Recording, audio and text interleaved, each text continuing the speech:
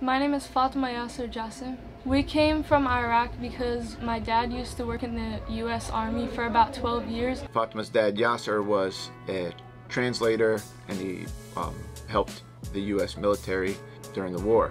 And it was really bad for us back then, like if we got caught anywhere with him, because they might have like killed us or something bad would have happened.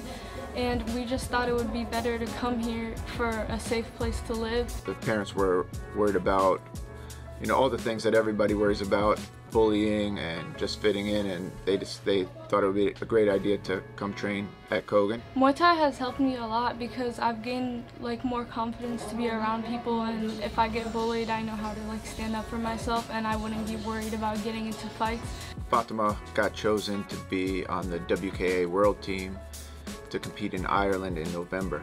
And I'm looking forward to that so I can prove myself that I've become better over the years and that I've trained hard and worked hard for this. And it would really mean a lot to win because it would make my family back home more proud and my family here in my gym. We're going to do a fundraiser and to see if we can help fund the trip. We're going to have to raise close to $6,000. I'm not even joking right now. It would just mean a lot because this is a good time to prove myself, and any donations would be helpful. Please donate and help us get to Ireland so Fatimah can bring the World Championship back.